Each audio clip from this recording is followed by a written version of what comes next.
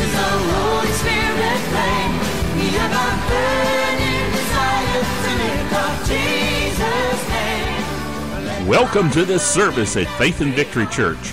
This is the place to come to receive your miracle from God.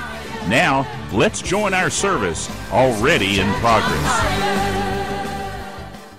Let's go, if you will. We want to go to the Philippians, the 3rd chapter. Glory to God. Hallelujah. Philippians chapter 3.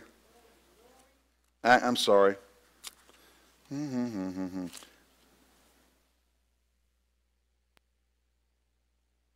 That's not what I want. What did I want? I wanted. Hallelujah. Y'all just hold on just a second. Philippians chapter 4. There we go. Hallelujah. Philippians, the 4th chapter. We're in, Paul's wrapping up this particular letter, and you can kind of say some of these things where you can say it's this doxology, or can we turn the fans on at least and get some cooler air blowing? I mean, it's not 25 out there tonight. It's actually 70 tomorrow. Then we're going to go back down. We're going to drop back down to the 40s. It's the way it happens this time of year, all right? Let's look here. Paul's kind of wrapping this up, and he kind of gives his doxology, and he says, finally, brethren, whatsoever things are true, whatsoever things are honest, whatsoever things are pure, are just, whatsoever things are pure, whatsoever things are lovely. That word lovely means acceptable.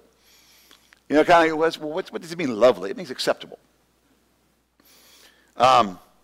Whatsoever things are of good report, if there be any virtue, that also means valor, and it actually means manliness. Whatsoever things are manly, there's valor in it.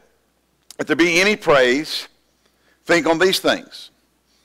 Paul says something very different here. He says, those things which you have both learned and received and heard and seen in me, do. And the God of peace shall be with you. Hallelujah.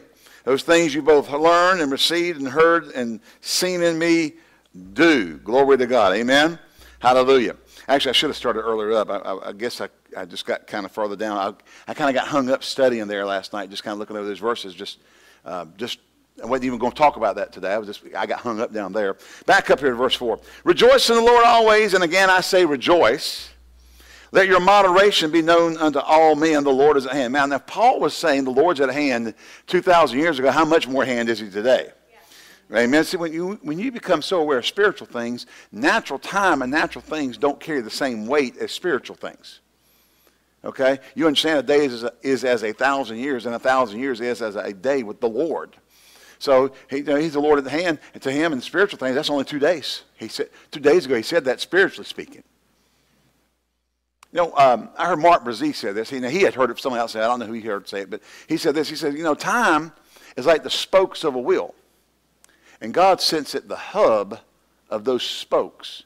And he can look over here and see the future. He can look here and see the present. He can look back and see the past. Because he sits in the middle of all that. And each one of those spokes is time. Well, because God is outside of time. Yeah. Time is what we deal with. He exists outside of that. Hallelujah. That's how, for whom he did foreknow, look to the future. He did predestine and went back into the past and predestined those who he foreknew to be conformed to the image of his son. Now, don't go to all Star Trek on me, but hallelujah. God exists outside of that. That's why he says those he foreknew, he predestinated. What? Back here, he went back here and said, okay, I know that they're going to accept Jesus, so I predestined them to be conformed to the image of my son. You got people who believe in such predestination, it's like God can't see anything, so he just go ahead and says, I'm going to make everybody who's going to get saved. Everybody who's not going to get saved, I'm going to make them not get saved. It's my choice, and I'm going to make it. And that doesn't line up with what the Bible teaches. He foreknew people. Amen? All right. Rejoice, the Lord is at hand. Be careful for nothing. That means don't be anxious, but in everything by prayer and this is really what I was after. I was after these verses. But prayer and supplication with thanksgiving, let your requests be made known unto God, and the peace of God, which passes all understanding, shall keep your hearts and minds through Christ Jesus. Now, supplication means request, make a request. I thought, well, I've never looked up that word. Just kind of used as one of the forms of prayer. We do that kind of stuff, Go through life and you go, why didn't I ever? How many know there's a place up in the Midwest where it's called the Acme manufacturing plant? Well, how many remember Roadrunner and the Coyote? Where were they always getting their stuff from? The Acme, whatever. Well, just last week, somebody went during the middle of the night and carved on the front doors or somewhere on the building the Coyote and the Roadrunner. Now, the owners of the company came in and thought it was hilarious. They're going to leave it, and their question was, why didn't anybody ever think about it before? Why 50, 60 years down the road, somebody went, let's put the Roadrunner and the Coyote up there, and it's a great idea, we're leaving it. Hallelujah. All the bombs and the tea and all the stuff that the Coyote uses to try to catch the Roadrunner came from Acme. Hallelujah. So somebody finally, after 60 years of the cartoons, decided, let's go put it on the front doors. All right. So, but the supplication means make a request. All right. Through prayer, and then there's different types of prayer. We don't want to get into all the different types of prayer. You can just go, we talk a lot about the prayer of faith, which is really the prayer of believing and receiving. We call it the prayer of faith, but it's done, all prayer should be done in faith.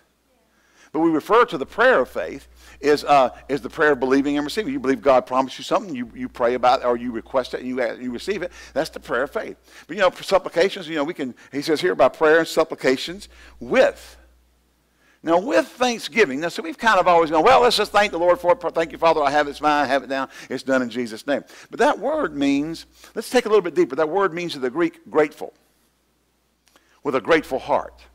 So by your prayer and your request with a grateful heart, not just offering up thanksgiving, say, thank you, Father, it's mine. You see, we can do that and not come out of our heart. We can do that because we're mimicking just, a prayer, or we're just saying words, and we shouldn't. But sometimes if we don't take the time to understand what he's really saying here, Paul's saying here, he says, don't be anxious in everything. Now, what's he saying here? No matter what circumstance you're in, don't get uptight about it. Don't squirrel out over it. Yeah. Don't go down and go into the doldrums and, oh my God, what am I going to do? He says by prayer, enter into God's presence. And listen, I'll tell you something here. Sometimes prayer is, because it means communing with the Father, communicating with the Father. We have different types. But I think when we enter in with just prayer to start off with, we enter in getting into His presence. His presence is heaven to me. Yeah. See, if you're going to get anywhere in prayer, you're going to have to get into His presence. Now, I know, so we charismatic Word of Faith people, sometimes if we're not careful, we'll get so flippant about that we say, well, all I got to say is in the name of Jesus that I'm in His presence, and there's truth in that if your heart is involved in that. If you approach it from just, a kind of a mental thing, then you're not going to get there. We need to enter into His presence. Remember, let us enter His courts with thanksgiving, and enter His gates with thanksgiving, and enter His courts with praise. We don't even sing that. I will enter His gates with thanksgiving in my heart, enter His courts with praise. I will say, this is the day that the Lord has made. I will rejoice, for He has made me glad. We hadn't sung it so long, I can't remember the words, are they? Amen? We're to come, first of all, into His presence. Before you make supplication, before you make intercession, before you make request, we come into His presence. We commune with the Father. Amen. We're so, we get down such a path. Well, all I got to say is, in the name of Jesus, Father, I think I got to receive this, and run out. And there's a lot of times he's going, but he's wanting to say something. In Jesus' name, I got it. Hallelujah. Thank you. I'm boom. It's a two-way street. If you're communicating, it's a two-way street. That means you let God talk. Can I say something? Let me get center camera. A lot of times when you don't listen, it's because you don't want to hear what God has to say. Was that really weird on the camera? Okay. Was it effective? All right. A lot of times, people don't want to take time to hear what God has to say because they want to throw their stuff out on the table and run out and expect God to do their list. Right. But they don't want to hear him say, you know what, you need to think about this one. You need to meditate on this. This may not be exactly what's in your best interest, or, well, boy, I want this and I want that and I want a better job and I want to live in Hawaii. Some of you country folk get that. We don't know Hawaii, we know Hawaii. It's not Arabs, it's Arabs. I remember I had Delano Wilson. Mr. Wilson was our history teacher in high school. And his thing was always bang, bang, you nut. If you said something wrong, he went bang, bang. We used to always say, we say Arabs. He'd say, bang, bang, it's Arab, you nut. We still call them Arabs. All right. Yeah, we're old country folk. We don't talk right. Hallelujah. You think I talk bad now, you should have heard me 20 years ago or 30 years ago. You should have heard me in high school. It was bad. I mean, I made the country folk sound northern. Hallelujah. Praise God. Oh, well. But when we come to God, when we're going to be with and get into his wisdom and get into his presence, we first of all have to come with a willing heart to hear what he has to say to us. That's important. Did y'all know that? That's important. If we don't do that, we're going to get in trouble. We can't throw the list on the table. In other words, we've already decided how everything's going to be. We throw our list on the table, and we're going after it. And God's going, yeah, well, you know this. And you're out the door already because you said, thank you. Hello? You said, thank you. And you're out the door. So he says, and don't be anxious in anything, but with prayer and supplication or making of request, with thanksgiving. Everybody say, with thanksgiving. Let your request be made known unto God. Thanksgiving means with a grateful heart. And you say, thank you. Are y'all ready now? Thank you can be said without a grateful heart. We can say thanks, and we really don't have a grateful heart about it. You should have done it anyway, but thank you. Or we expected it so that you get a courtesy thank you. Thank you. You ever had that happen? You got mad about something you went to dinner, or you got something happened, and they're making it what they think is right. You're not really happy about it, but you kind of go, well, that's all you're going to do. Well, thanks.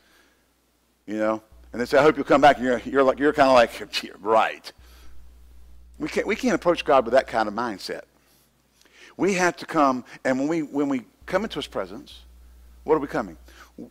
Did you know one of the most important things you can do coming into the presence of God is empty yourself on the altar before God and say, Lord, I'm all yours.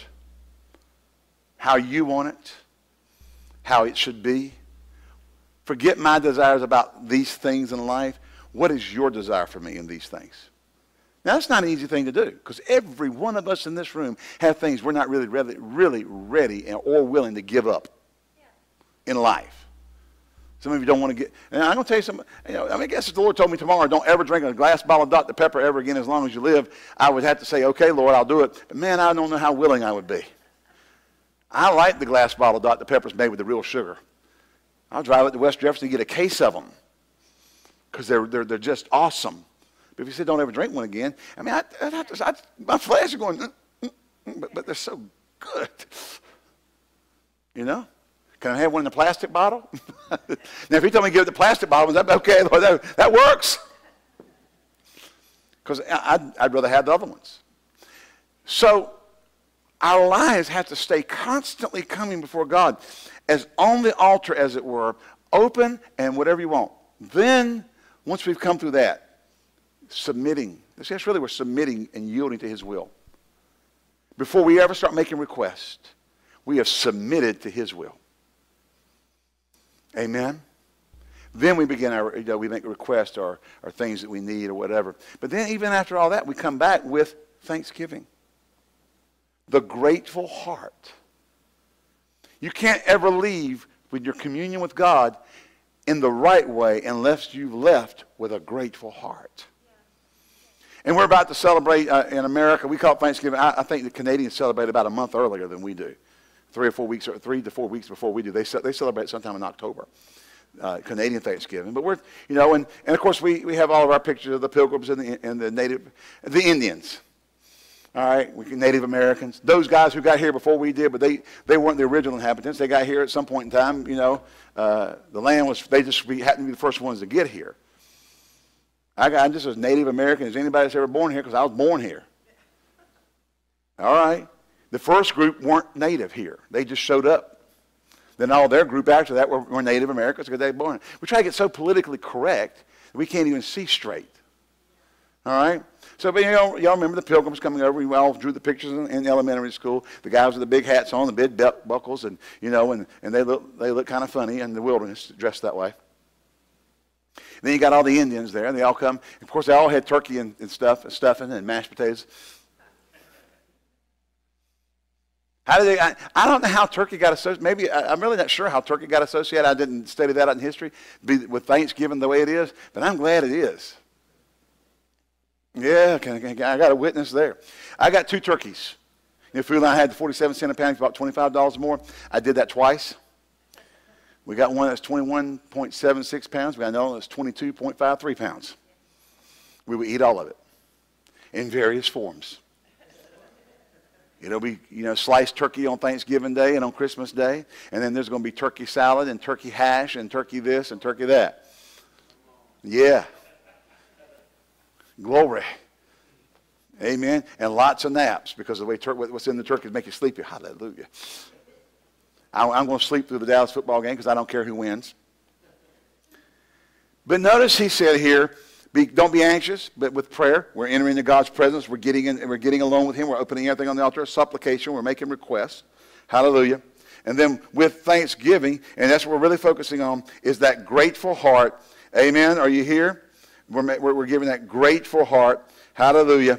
That our heart is grateful for all that God has done, all that God has accomplished in our life, for the plan of salvation. You can't, even if God asks you to do something that you really don't want to do and you got to make an adjustment, you still got to be grateful for everything he's done. Yeah. Now, I've heard people make these statements live. People I talked to that were in this church at one time. I'm mad at God. Who in the world do you think you are? Well, that sounds really cool that you could be mad at God. You don't have a right to get mad at God. He saved your back end. Hello. He kept you from going to hell. And you will come and talk, I'm mad at God. Man, if I wanted the pastor, I'd slap you for saying such a stupid thing. We always have to be grateful toward God. Well, he's asked me to do something I don't want to do. But don't you know that whatever God tells you to do, whether you like it or don't like it, is for your benefit? No matter what it is. Anything that God asks you to do, it's going to be for your good in the end. You may not be able to see it now, but it will be. Amen. I don't want to quit my job. I don't want to give up soda. I don't want to quit going to do this, and I don't want to quit doing that. Yeah, but if the Lord's doing it, you can keep your grateful heart. Like I said, he saved your back end. Amen? And that's as colorful as I'm going to be about that. Okay? Hallelujah. Y'all know what I'm talking about. You've heard people say it. I'm like, what gives you the right to be mad at God? If you're going to be mad at anybody, be mad at the devil. He's the one messing everything up all the time. God's never messing. He's trying to fix stuff all the time. Amen? So, we're going, and this, he says, with thanksgiving, with a grateful heart, let your requests be made known unto God. Listen to the next verse. And the peace of God, which passes all understanding, shall keep your hearts and minds through Christ Jesus. And then he goes on into whatsoever things are lovely, whatsoever things are pure thing. Notice that the peace of God, I'm going to tell you, it's so important to have peace. When you're walking with God, it's important to have peace. Somebody say amen. We don't want disruption. We want peace. I remember a number of years ago. I'm trying to. I don't remember. Well, Nathan was a little bitty fella. I guess he was about 3 or 4. And him and my grandfather had this real, just connection that was nonverbal. we go see my granddaddy. And at that, when Nathan was old enough to walk and stuff, granddaddy was on oxygen and stuff. He had not quadruple, but 5 bypasses. Quadruple or whatever. Bypass, Quintuple, all right. Bypass surgery when he was 65. They bypassed 5, and East Carolina was doing stuff like that all the time back then. Well, you got to understand, back down in Eastern Carolina, they smoked and they ate barbecue, pork barbecue.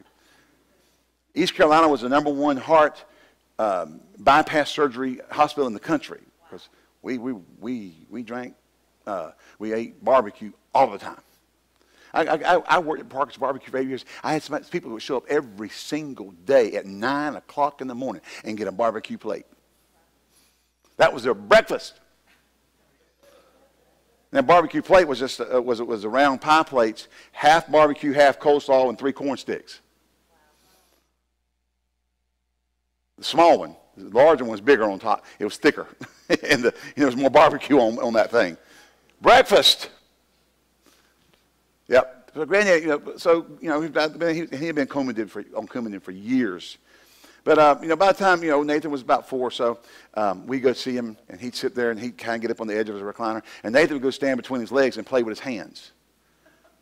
And they just had this kind of bond, They just did, and they could just, without even saying a word, they could just kind of bond, and it was just adorable. And the girls loved him. He loved the girls. But it's just they had this kind of weird, great-grandfather, grandson thing. And I remember we were going to go on vacation.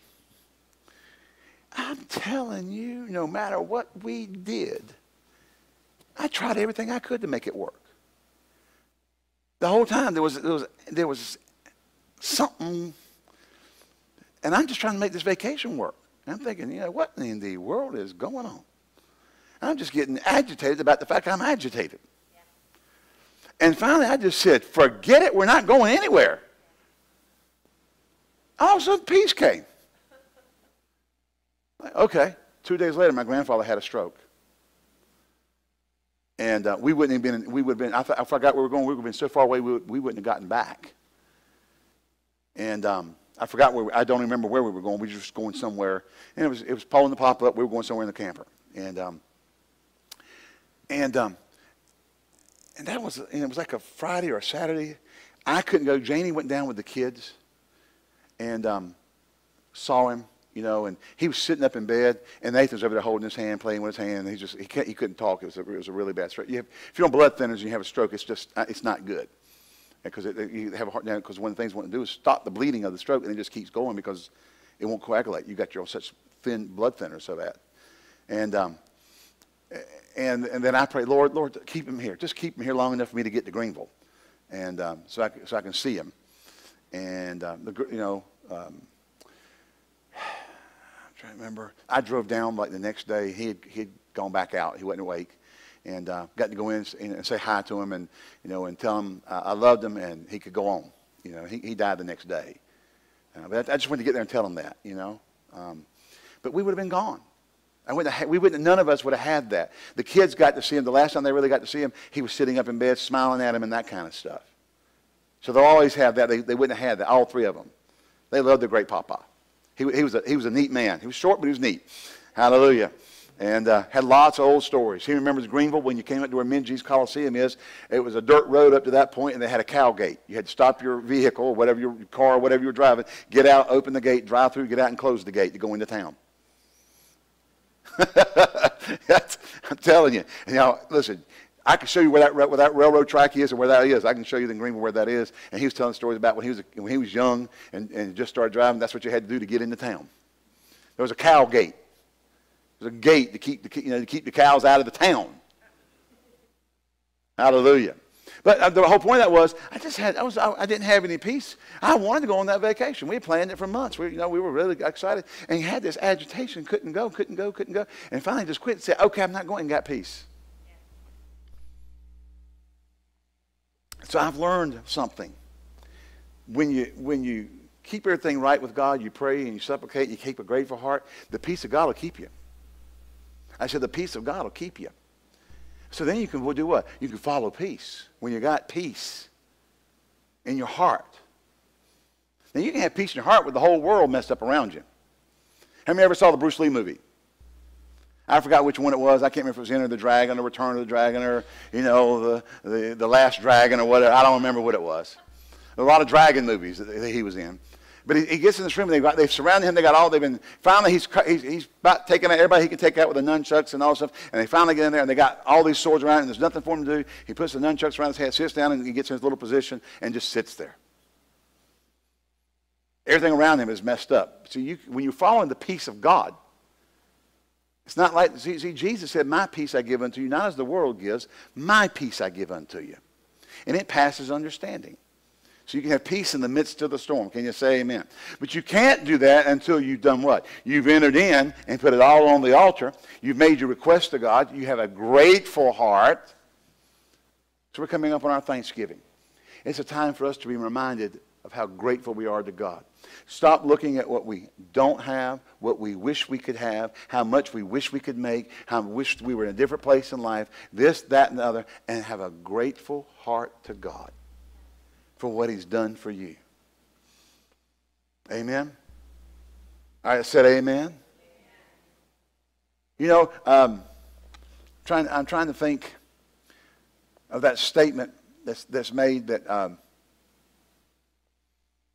when Jesus is talking about not taking thought for the morrow, for the evil is sufficient for the day. If we got raiment and clothing and food, let us, we ought to be grateful that we got food. The people on welfare in our country live better than most people in third world countries. I mean, better than most people. Those who are even out making money and stuff. I'm telling you, I went to the Dominican Republic one time about 1982 or 83, maybe 83 or 84, and I'd never seen 3 rooms and a bath with 10 kids. Not 3 bedrooms. We went 3 bedrooms, 2.5 bath. They had 3 rooms and a path. Y'all get the path? It goes out to the outhouse. There's one outhouse we saw down there that, the walls were moving.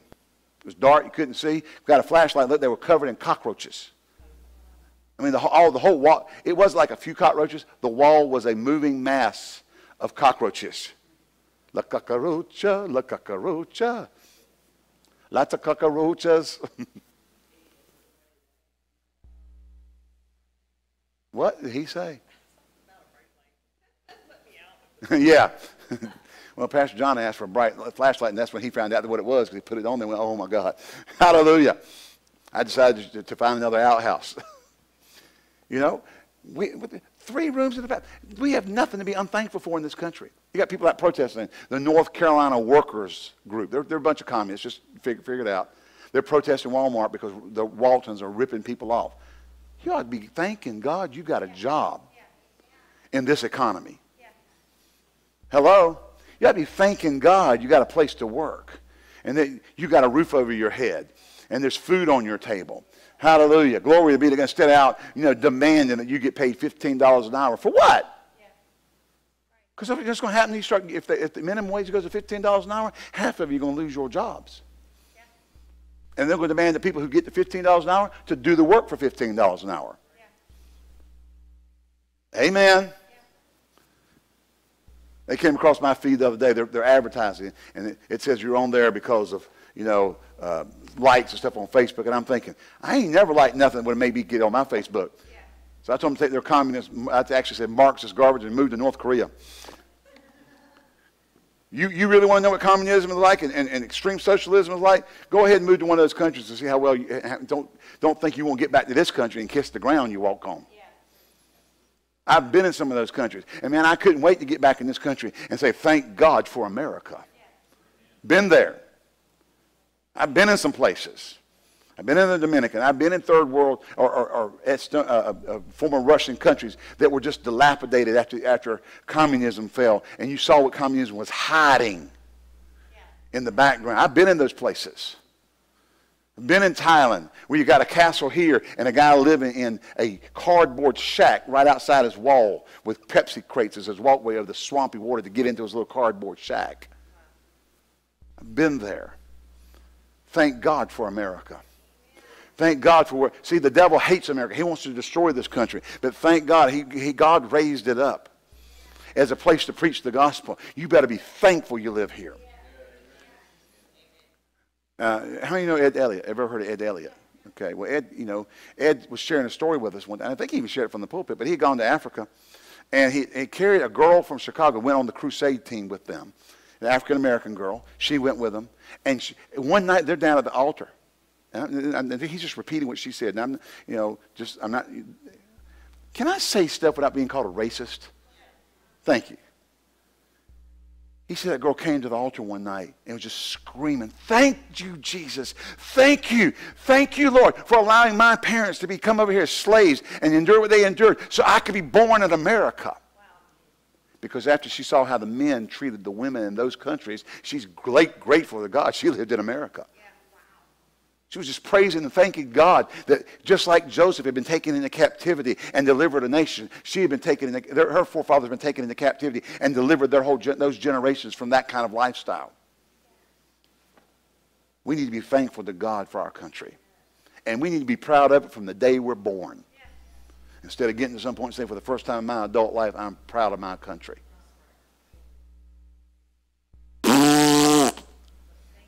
We need to have a grateful heart. Thank God for this nation.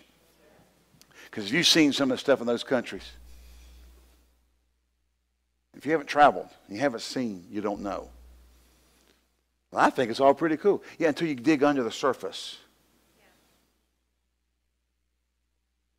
I said until you dig under the surface. Then you find out a whole lot of stuff. And it ain't all that great. Did you know Thailand is like one of the #1 places in the world for child sex trade?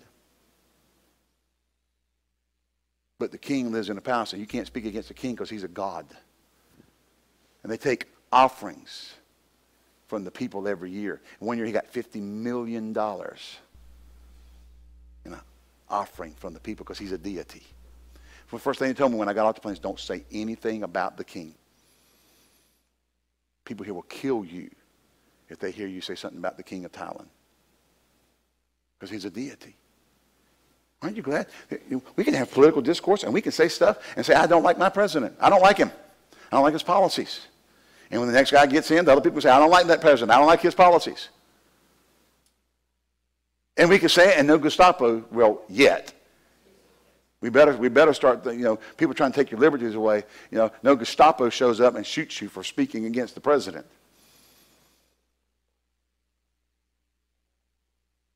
I'm grateful for my country. Thank God for it. It's not perfect, but it's better than anything on this planet. And I've traveled a good portion of the planet. I know some stuff. It's better than anything on this planet. Do we have things we ought to fix? Sure. But I'm glad I got this one. I sure don't want to have to fix the problems in the other countries. Somebody say amen.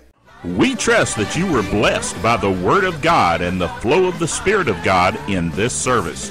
If you would like to contact us, please write us via email at office@fvc.org or using our mailing address, P.O. Box 7752, Greensboro, North Carolina, 27417. If you would like to contribute to our ministry, please go to our website at www.fvc.org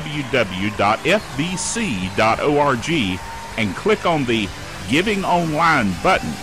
Thank you, and may God richly bless you for your giving.